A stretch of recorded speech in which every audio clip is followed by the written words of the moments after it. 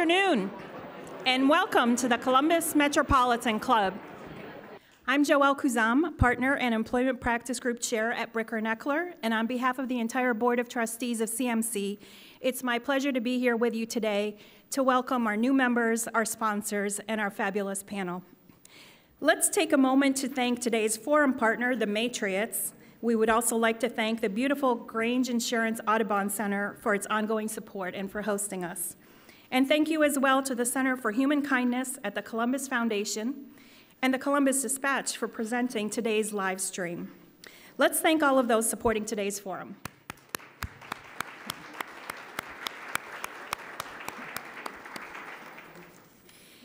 And now for today's main event, Chief Justice Maureen O'Connor. Chief Justice O'Connor completed her term on Ohio's Supreme Court just 1 month ago. Her biographical information is in your flyer, and you'll hear more about it during the course of our time together. Her time on the court ended in the middle of Ohio's historic battle over gerrymandered electoral districts. Justice O'Connor has served in statewide offices since 1998 and is Ohio's longest-serving statewide elected woman. And now, please welcome today's speakers, Justice Maureen O'Connor, retired Chief Justice of the Supreme Court, and our host, Yvette McGee Brown, currently a partner with Jones Day, and former Justice of the Ohio Supreme Court. Justice McGee Brown, we look forward to today's conversation.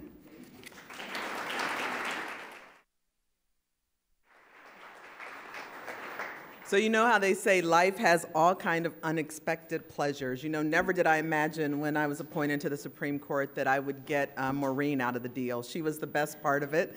And so, you know. Likewise.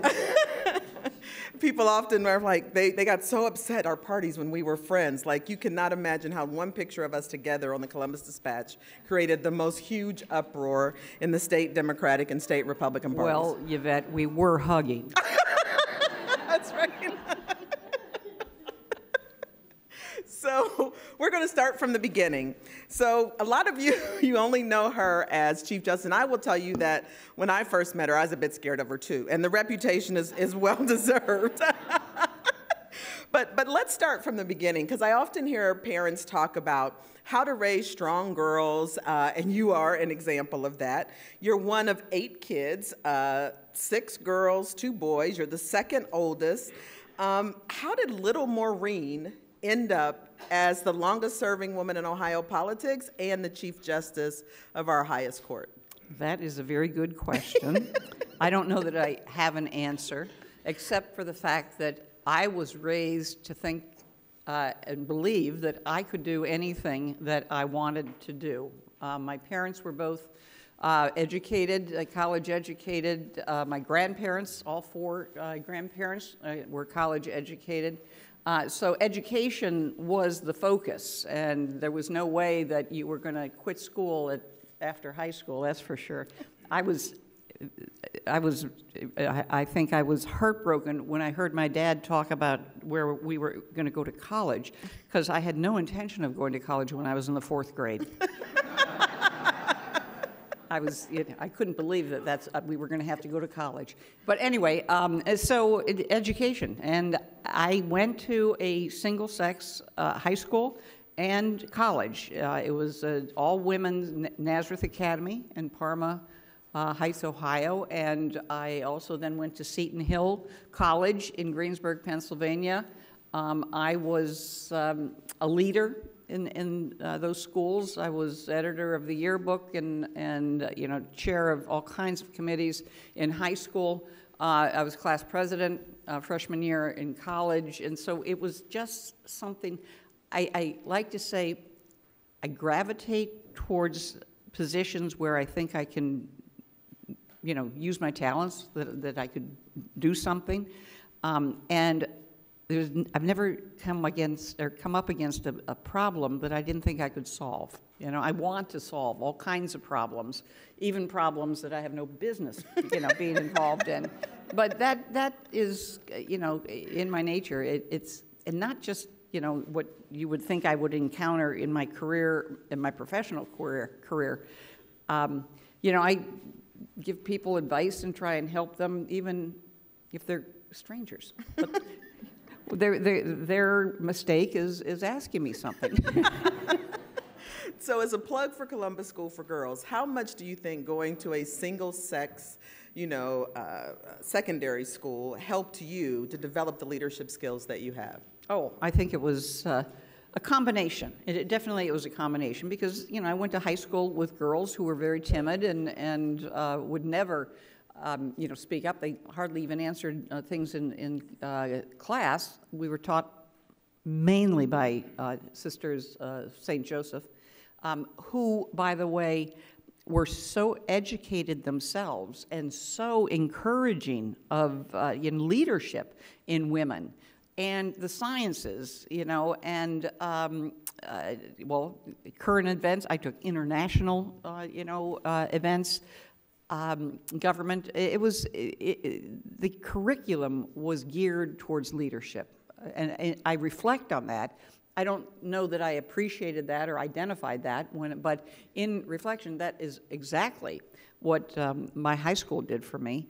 And the Sisters of St. Joseph, I will give them, there were some wonderful, wonderful women that I bonded with as, a high school kid. And then, going on to college and all of the nuns that taught and they weren't all nuns. There were a lot of lay faculty, as they say, but everybody was, had their masters, had their PhD.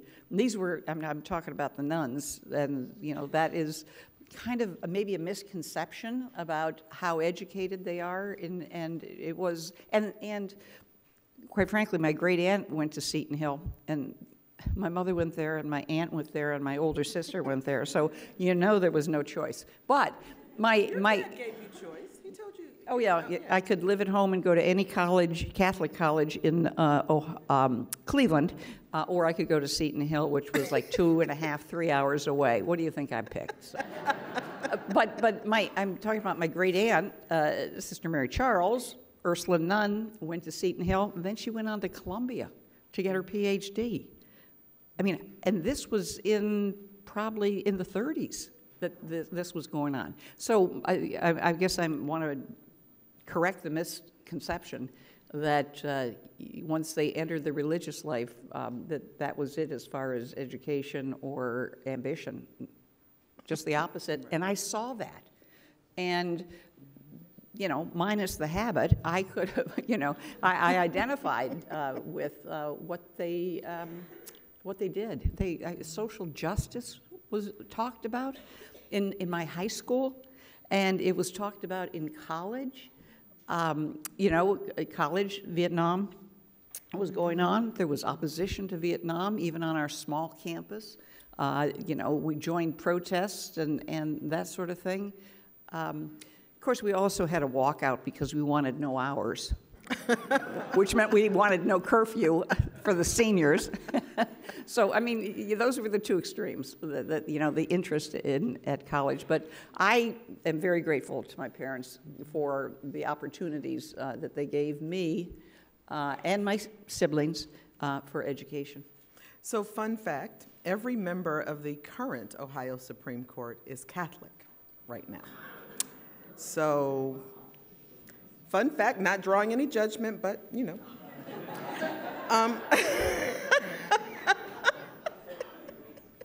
So, when did you decide to be a lawyer? I was in 6th grade, I remember, and we had panel discussions, and there was a little current event, a newspaper that came out once a week, and you read it, and you had to present. Different students had to, 4 students had to present, what was in the article, and then have a discussion, question.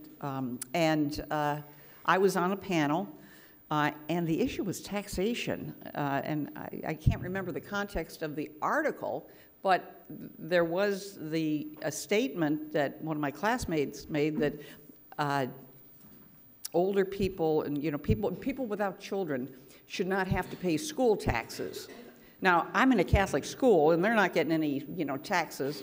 I didn't really realize that or even think about that. But I remember my response was, wait a second, everybody in society benefits if you're educated. And these people are benefiting by children being educated and going on and staying in the community. My 6th grade teacher said, you ought to be a lawyer. So that's when the kernel of thinking about it. And then, I tell this story, and law school deans shudder when I say this, that I had graduated from college.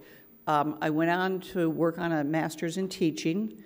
I got through my student teaching experience. I only had my thesis left to do, and I decided I did not like children well enough to teach. And thousands of children have benefited from that decision, let me tell you. That gets me, a year and a half out of college. I guess a year, I take that back. Right after college, I worked for a year for a financial services company in their management training program. Did very well there, hated it. So I went back to school, and I'm going to be a teacher. That was in my mind. And so, we know how that worked out. And so, I had to make up my mind, what do I want to do? And my grandparents wanted to go to Ireland for like their umpteenth time, but they were too old to rent a car, so they needed a driver. So 8 weeks in the summer, I just drove around Ireland and, had a very good time. And so then I had to think about what I wanted to do. And, I kept going back to being a lawyer. And so I was substitute teaching during the day. I was waiting tables at the Brown Derby near the Cleveland Airport in the evening. And that was an education. Yeah, that was an education in and of itself. And so, I had some money in the bank, and I decided that I was either going to, I will apply to one law school. If I get into law school, I will go to law school. If I don't, I'm going to take all this money and bum around Europe for as long as it lasts and see what happens. I got into law school. And so that's how I ended up in law school. And I enjoyed law school. I mean, a lot of people say, oh my God, it was the worst thing, and I hated the bar exam, but I enjoyed law school. Yeah, we're going to jump to your legal career, but before we do, I have to set up the frame for how this woman went through law school to tell you a little bit about her. She started law school in 1977 when less than 20% of law school classes were female, unlike today where 50% of law school classes are women. She got married in law school, had 2 children in law school because, quote, I didn't want to have to interrupt my career with children. So she's going through law school with 2 young children. No, I didn't have the second one till the day after I graduated, Yvette. Oh, I'm sorry. So, okay. I just spent 2 out of 3 years pregnant in law school. That's all. And then after she has the kids, she has a private practice at home. But let's talk about how we go from a private practice at home with 2 toddlers to getting into Republican politics in Summit County and becoming a probate magistrate judge in Summit County. Well, I was practicing. The beauty was the youngest was 2 and toilet trained, so they could go to daycare, and so that freed up the day. I practiced in probate court several occasions. One was a trial in front of the head magistrate there, and there was a vacancy that occurred because the woman that had that job, Mary Spicer, was elected to the Common Pleas Court. And so they, cast a net for, and I was asked to apply by George Wirtz. I always give George the credit. And he's still there, by the way, at probate court. And he really advocated for me to get the job. I was hired as a magistrate. I spent almost 9 years as a magistrate in probate court doing, guardianships of both adults and children, estates, of course, involuntary commitments of the mentally ill.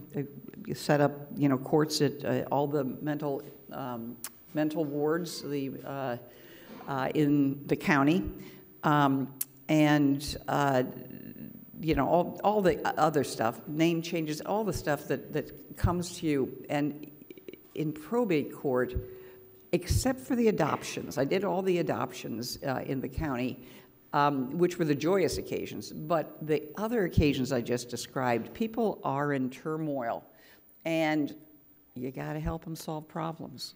And that's the role of a judge, is to be a problem solver. And sometimes, you don't have to necessarily look at the law to solve the problem. You can get compromise, in the parties. And that's the way I approached my job. And I was very successful at doing that. And so anyway, in Summit County, the politics, the Republican Party was run by Alex Arshenkoff, God rest his soul. And he was one of a kind. And as a magistrate, they had this system that you had to run if you wanted to be a judge, a common pleas court judge or an appellate judge. You had to run and, as a obviously Republican, and challenge, a sitting judge or the opponent for an open seat. And that was, you paid your dues that way. And so I did. And lost elections. But, people were wondering why I wasn't, tearing my hair out, because, I worked hard, on the campaigns, but I knew that this was the system in Summit County in order to be recommended to the governor for, a position on the Court of Common Pleas, which is what I wanted to do. And lo and behold, Judge Baer retired, and my name was sent down along with two others, and Governor Voinovich appointed me to the court, Common Pleas Court. Another place to problem solve. The Common Pleas Court, very rarely, if ever, does anybody want to be in Common Pleas Court. You don't have, you have literally a captive audience, a captive audience. Mm-hmm. And, I really rolled up my sleeves and tried to look, well, first of all, be thoroughly familiar with the cases that I was hearing in pretrials, and try and work out compromises, settlements. And I was very successful. I think I went like 3 or 4 months without a trial because I had settled everything, including the criminal cases. So it was, I liked doing that. I did. I liked presiding over trials. I thought it was just a wonderful job, and the job that I thought that I would have for the rest of my career. Because, I had in my mind, I'm going to be a magistrate, then I'm going to be a common pleas court judge.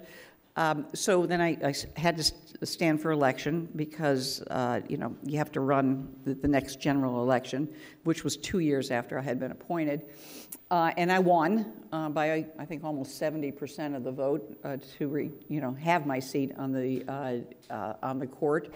And then fast forward to January, around, I believe it was, they were looking to replace the prosecuting attorney in Summit County because that gentleman had been elected to the 9th District Court of Appeals. And the prosecuting attorney was one of the most important jobs in Summit County because it was one of the few prosecuting attorney offices in the state, I think there were only 6 at the time, that ran the Child Support Enforcement Agency.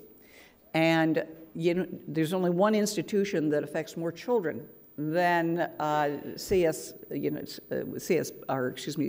Support Enforcement Agency, and that's our school system.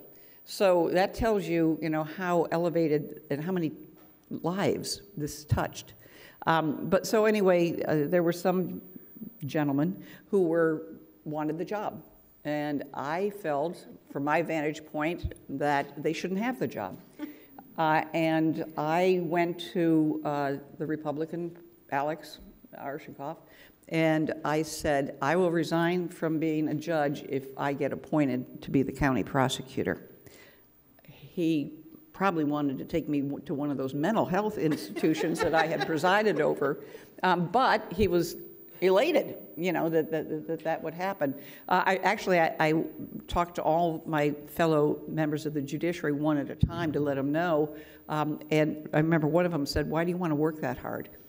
And so anyway, I get appointed, and I knew that the Children's Defense Fund had come into Ohio and raided all of the agencies in every county, all of the child support enforcement agencies in every county. And Summit County was 87th out of 88 for effectiveness and, you know, living up to what their duties and responsibilities are. I'm very proud that 2 years later we were nominated for 2 national awards because of the improvement in the Child Support Enforcement Agency. That was not, okay, the only thing I did was hire the right people, get rid of the people that needed to get rid of, the director who was running a rug cleaning business out of his office.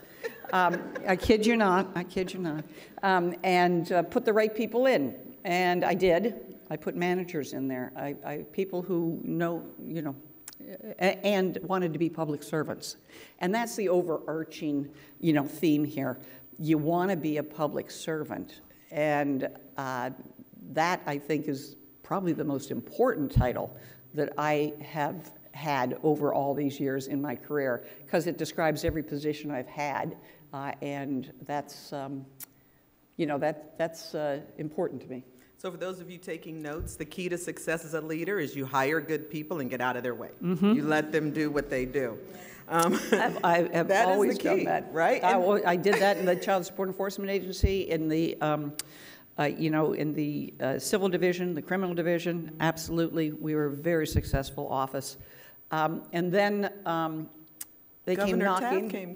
They came knocking on the door for lieutenant governor. There were some people that they were considering. They wondered if I would be interested. You know, I had the right pedigree.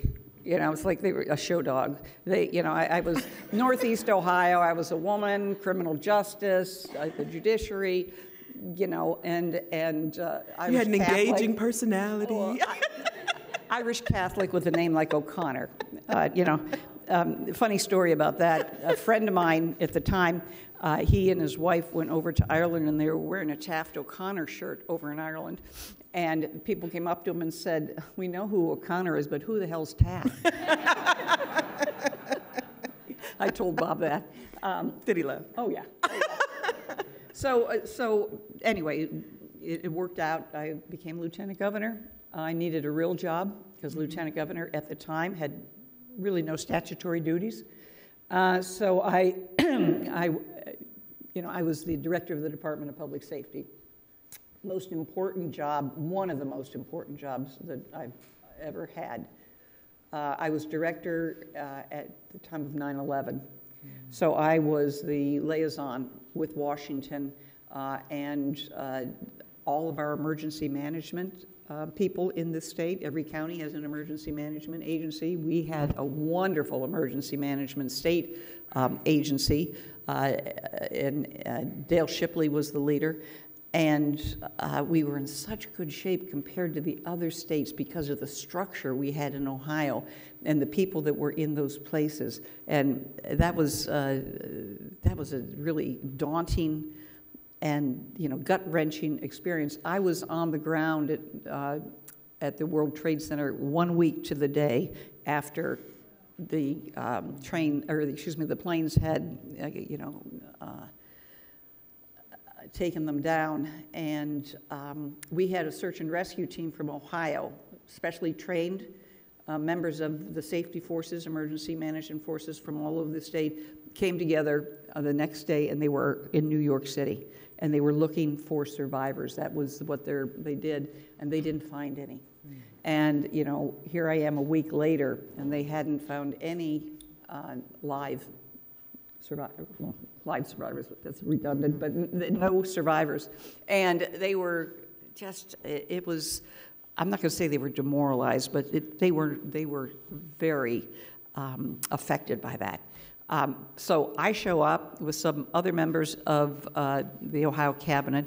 The adjutant general was with me, and I forget who else. But we brought just boxes of Grater's ice cream and Cheryl's cookies and an Ohio flag and all this stuff from Ohio, because they were set up at the Javits Center. And they were on cots, and they had, cordoned off, but, that's what they were doing. And then they'd go out all day and work, amongst the rubble. But the most important thing was I brought letters from their families. I still get choked up. That was unbelievable, the joy that brought them. It was... Again, I still get choked up over it. So we've got probably about 10 or more minutes left before we have to go to questions. So I want to talk about your term as the first female Chief Justice of the Ohio Supreme Court. And we know now how you got there. You all have a sense of the kind of woman and leader that she is and how she took the bench. And so a couple of things that are remarkable about when you took the bench. You immediately got to work. You had been an associate justice. You get elected as Chief Justice in 2010. You then call somebody and say, you better take this appointment to the court. So literally called me at 8. Did. She called me at 8 in the morning. I sat straight up. She was still in bed. I know I was. I didn't have a job. Yeah. So she's like, this is Maureen O'Connor. I'll never forget that call. But anyway, so as soon as you get elected as Chief Justice, you immediately start to work. And following the George Floyd murder, she wrote this fabulous article that kind of went viral across the state and in the country. But the one line that I always remember, which is kind of how you led as a Chief Justice, you quoted President Kennedy in talking about why Black people were having protests downtown Columbus, and it defaced the Supreme Court, and how their views of justice were different than those who were not Black. And you quoted President Kennedy, and you said, "Life is not fair, but our government must be." And that really is how you have lived your public service. And so you get elected as Chief Justice, you immediately go about getting judges, for the judges and retired judges in this room, a pay raise. And that took a lot of shoe leather, convincing Governor Kasich, and then working with the leaders of the General Assembly. You started an Access to Justice Commission, you worked on criminal justice reform. You were so focused on making sure that the system, the judicial system in Ohio, from the time you started as chief to your last month, talking about bail, bonds, and fees, and how, bail had become a debtor's prison. Right. And it seems now that was informed probably by a lot of the Catholic education, social justice. But talk about the goals you wanted to accomplish as Chief Justice and what you feel like you left undone. Fines, fees, and bail is a great example. I co-chaired a national commission on that, I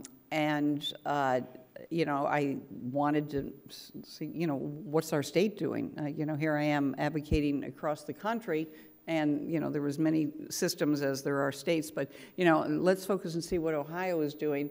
And I wanted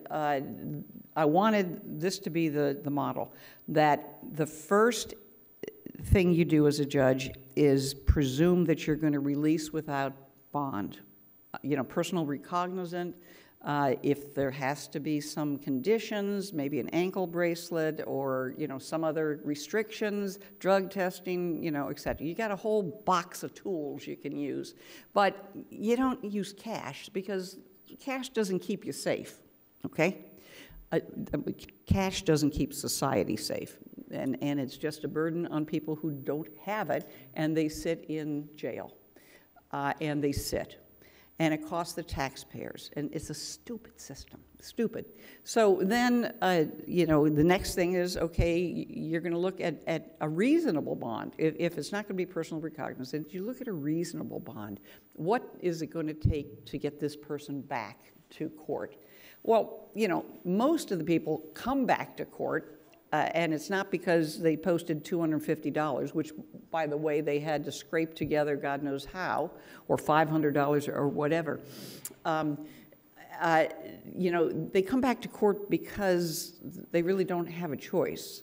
If they don't come back to court, it's not because they're intentionally going to abscond, they're horrible schedule managers. They don't have a calendar. They don't have a pocket calendar that, oh, I've got a court date right next to my, salon appointment. That's not the way it works. So, we have a system now in many of the jurisdictions where you get, a telephone reminder, just like you do, I just got one from my dentist, which I have to go to tomorrow. Are you going to be up here? Yeah, I'll be there. So, these are the type of things that are employed, and that has really helped the failure to appear numbers to decline. And it's just smart. It's just smart. But the legislature wasn't happy, so they put something on the ballot. That was after, yeah. That was after the DuBose case, which was totally distorted. Tell everybody what that is. It was a case where, there was a murder, and they had someone that the defendant, he was arrested. They put like $1.5 million on him, maybe to begin with, and it wasn't the type of defendant that was going to abscond, let's put it that way. And there's no way they could make that kind of a bond. There's plenty of very dangerous people that could make that kind of a bond, but this guy, couldn't. I think if my memory's correct, it was a drug deal gone bad, and this guy probably was guilty. And I think that he ended up being obviously convicted.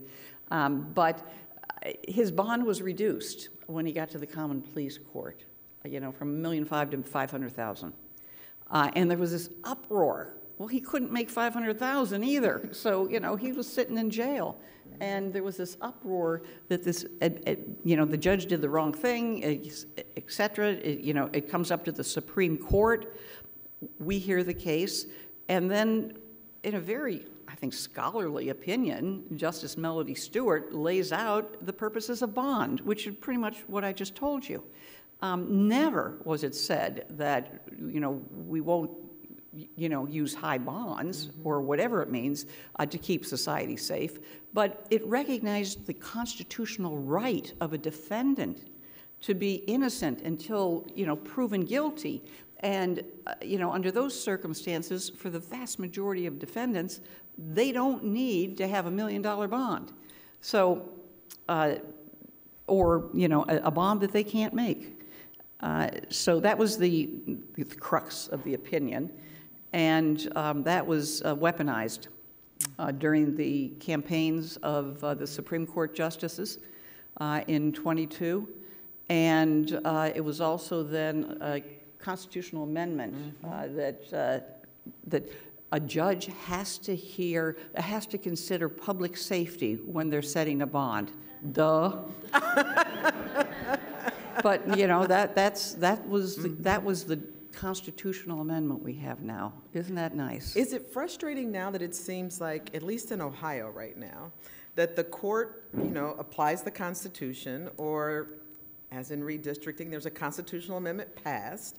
The legislature ignores it, and then when they're unhappy with it, they try to pass a law to override the court's authority. Is that frustrating for you as you leave the court? No, because it's not unique. I mean, it's not, first of all, I don't take anything personally. I never have. And you can't do that if you're in public office. You just can't take things personally. I knew what they were doing, and then they have this constitutional amendment, and at the same time, they've appealed the redistricting case to the United States Supreme Court. Just keeping this redistricting buzz going is what was, what was happening there. And, it's frustrating, but what can I do about it? Well, now that I'm retired, I can be involved with, efforts to maybe pass another constitutional amendment. And this time, the constitutional amendment depoliticizes the redistricting commission. There would be no elected officials on the redistricting commission in an ideal format.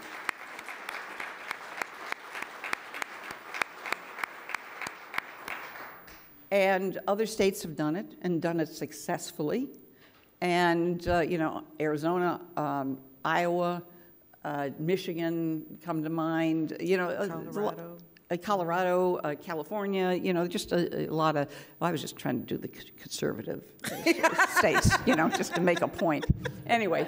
I don't believe we're conservative, but go ahead. Yeah, I mean, I mean Iowa, Arizona, come on.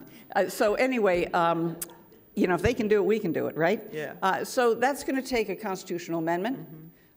Which is a very complicated thing to get off the ground, very time-consuming, very costly, and time will tell whether that happens. But it's something that I'm spending time on now with a core group of people. We're talking about it very seriously. You know, networking to a certain extent, and we're going to see where it goes, because even though here we are in 23, you know, early 23, you got to get cracking on it if it's going to be on the ballot in November. You got a lot of 24. signatures to get. Yes. Yeah. So we're going to move into questions from our live stream and in-person audiences. And if you're watching online, please type your questions into the chat. Jane? So I do have one question that was submitted ahead from Alban Bell. Do you think America is seeing a decline of constitutional law and order? America is seeing a decline of constitutional law and order. I hope not. You know, there's these high-profile incidences that happen in our country. I'm going to start out by saying most Americans do not know what the Constitution contains. And I think that's the failing of our education system. And I think that there should be some effort to familiarize people with the fact that there's a United States Constitution and there's an Ohio Constitution, and, you know, the difference, you know, where the state constitution offering more protection. And so, you know, people talk about, well, that's not constitutional, or I've got a right to do that, or whatever. They don't know, you know, that. So is it declining? I don't know that it was ever at the point where, you know, everybody had a faith in it and believed in it. And you know, now we have acts of violence by public servants against, you know, unarmed individuals who die. And we have, you know, there's about 100 different constitutional rights being violated right there. And it's on video, and it's on, you know, and so how do people have faith in our institutions when we see members of our institutions murdering people? That's hard. Yeah. You know, the courts, thankfully, the courts have the highest level of confidence the Americans, you know, surveyed. There's just a recent survey by the National Center for State Courts. But the level that it is now in confidence is a decline from where it was just a year ago. Yeah. So I'm worried about that. I'm very worried about that. Yeah. What are we going to do to restore it? Anyone who has a question, please Judge come on Beatty? up, and we'll go back and forth. So what's your perspective of colleges and universities who are, quote unquote, protecting students and the apparent curtailment of free thought and free speech on campuses? They're doing what to students? They're curtailing free thought, protecting their students from different opinions. Oh, from hearing different points of views, conservative and liberal views on college campuses. Oh, well, I mean, that's crazy. That's not education. That's all I'm going to say. That is just not education. Judge Beatty Blunt? Oh, good afternoon, everyone. Chief Justice, thank you so much. Yvette, thank you so much. And I wholeheartedly agree with you, particularly anyone who has to run for election as a judge will tell anyone here that half of our campaign is educating people about the judicial system. But so, Chief Justice, you know, if you go in certain circles, there are people who think everyone just lift up the jail and throw everybody under it, right? And then on the other side, you have people that say no one should ever go to jail or prison. And the person that thinks no one should go to jail probably hasn't talked to a murder victim's family. And someone who thinks that everyone should go to jail has probably never talked to someone who has overcome an addiction and done the work to become a productive citizen. And so my question, Chief Justice, is how do we get people out of their bubbles to see the other side and possibly get to the middle? I think conversations. I think that has to be a purposeful education of people. If someone is, if some group is advocating, as you said, let's throw everybody in jail and invite yourself to be a speaker there. I think it's important for judges especially to go out and speak about the system and speak about the tools that have been developed, specialized dockets, talk about treatment, talk about addiction, talk about what happens to a person's brain when they're addicted and what happens when they get clean, and how some people have to take methadone for the rest of their lives, but you know, that's okay. You know, all these things that we as judges know go on, and it is a response to people who are, quote, breaking the law. And, you know, if they're, you hit them with the details of, you know, this is draining your tax dollars that could go, you know, for, you know, better use. There's a whole host of arguments, but judges need to get off the bench and out into the public and speak at Rotaries, you know, whatever clubs that are out there, church organizations. Offer up your speaking, you know, and you will be asked to do it. And since this is an education forum, one of the things you started was Votes Count, or judicialvotescount.org. Yeah, people need to spend time. Don't fall for just the 30-second soundbite. Investigate who's running. Judge Beatty Blunt always says this: the most important time to know who your judge is not when you're standing in front of them. It's on election day. In front of a judge, it's too late to care who the judge is. You have to care at the ballot box. Yeah. The Ohio State Bar Association took over that. That's something that I started, judicialvotescount.org, and now it is with the Ohio State Bar Association. The legislature has funded it, you know, for the election cycle. So they're going to be, you know, taking it on, or have taken it on, and I am very grateful that they did so. Thank you. Ms. Looper? The prior questioner and another judge on the appeals court bench are products of single-sex education in high school, and I think it truly prepared both of them to be on the appeals court of Franklin County. If indeed a constitutional amendment is drawn up to be voted on by the people in 2024, what will it say, and how will you educate people as to its importance to vote on?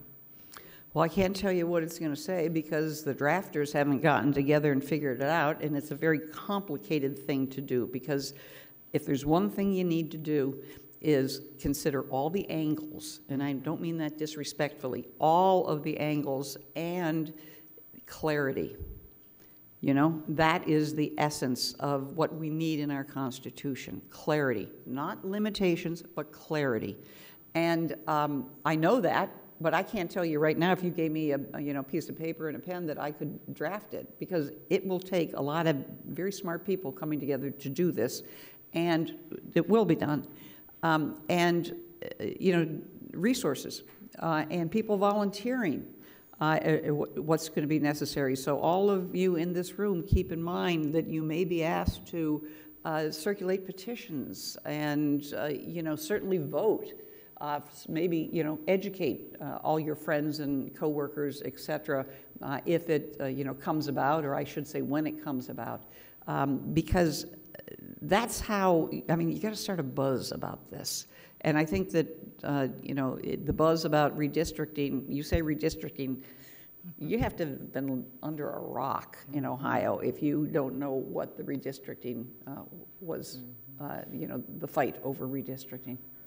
When the chief says clarity, she means look for loopholes. Because if there's any loophole in the language, it's going to be exploited. Yeah. This constitutional amendment they passed in 2015, it said should, it should have said shall. I mean, you've got to always be thinking about any way for politicians, assuming there's not an independent commission, that they can flout the will of the people. And the constitutional amendments that were passed in 15 and 18 were drafted by the legislature. Big mistake. Not a citizens group or, it was by the legislature. Yeah. Jane? I have a couple questions, one from Kathy Fox and another person here, that they're basically addressing the the need for bipartisanship and the use of divisive and diverse topics to win elections.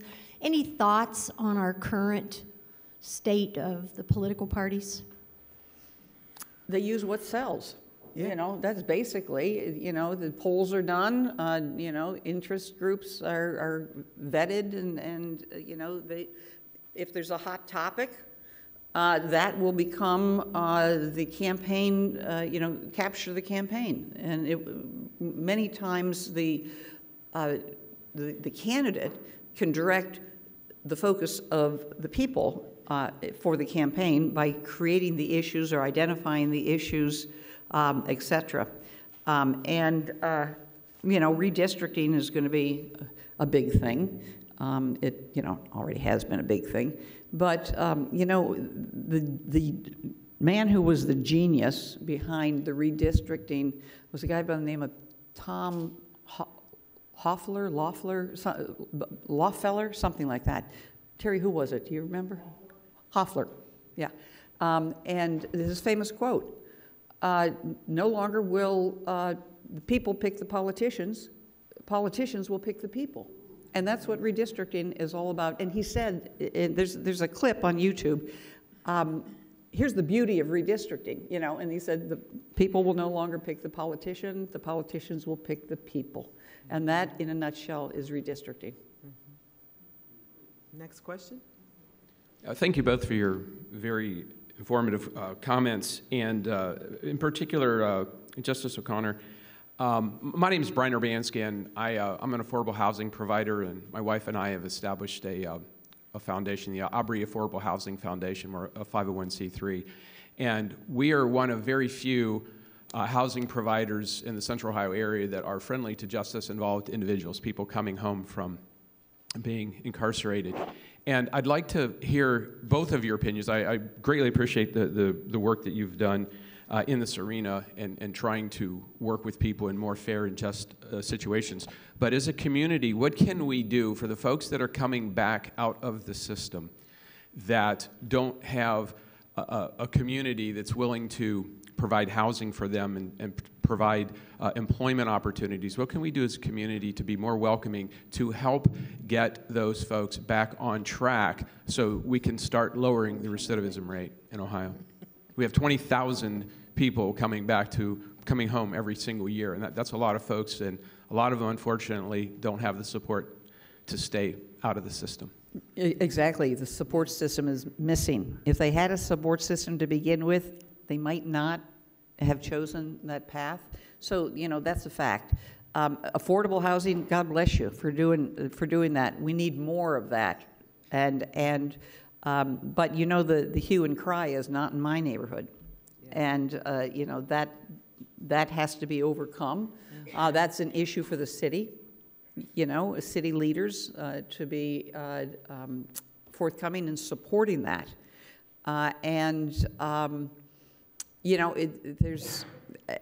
If I had the answer of, how can we create more jobs? Well, in this environment, if they are not hired, quite frankly, I don't think it's their fault. I think that, it's the person doing the hiring, because everybody, needs people, especially ground level people that are doing, you want a fair, pay for a day's work, absolutely. You don't want them taken advantage of.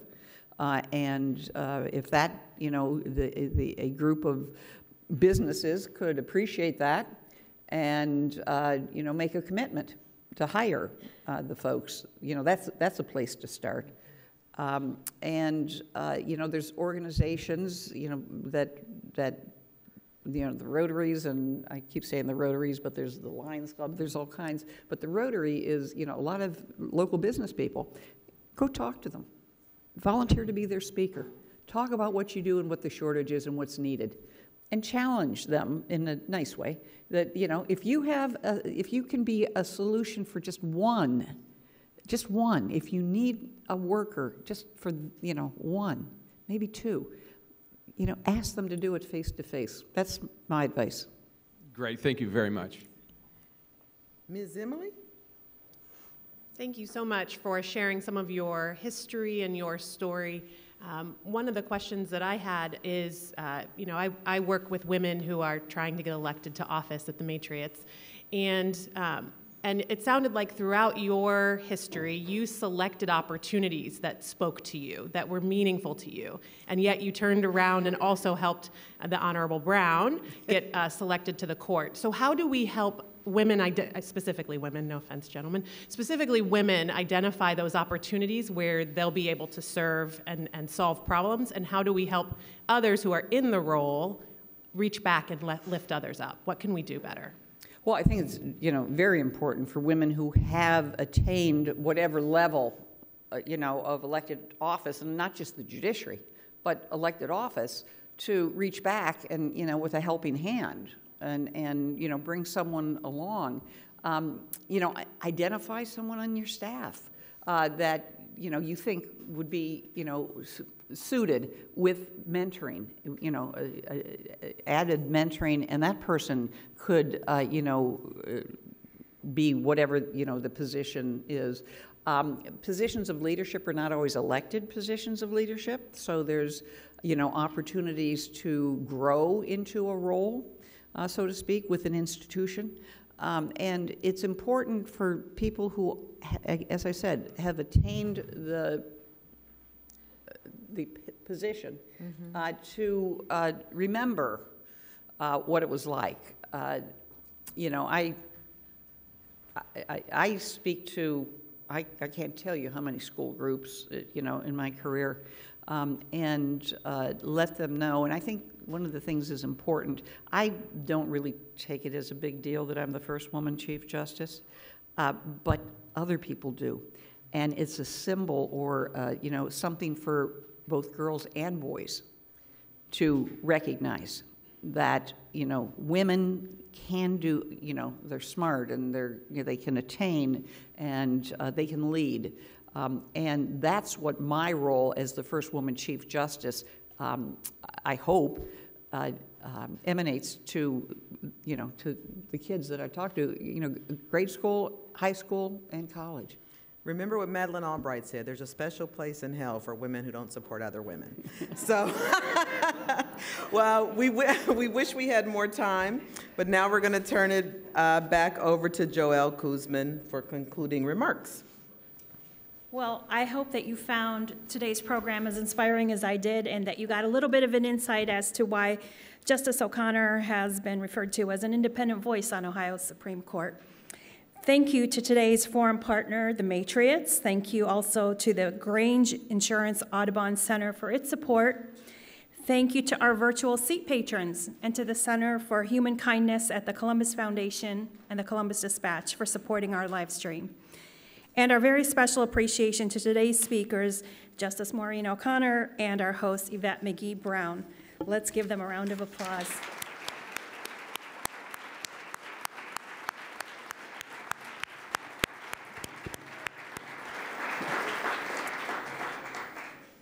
Please make plans now to attend next Wednesday's forum here at the Grange Audubon Center. We'll be hosting a panel of distinguished Columbus religious leaders for a discussion on the role of religion in Central Ohio, led by our friend and former anchor, Jerry Revish. Lastly, thank all of you. We could not do this without you. Have a wonderful afternoon, everybody. Thanks for joining us.